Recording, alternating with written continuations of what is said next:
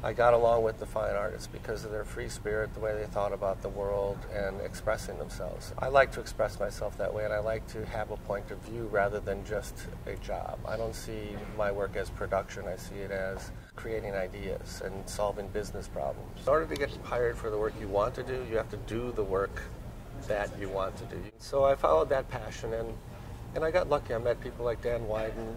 He embraced the philosophy of creativity first and make things good for the world and do the best work, and that's what matters most, not the money.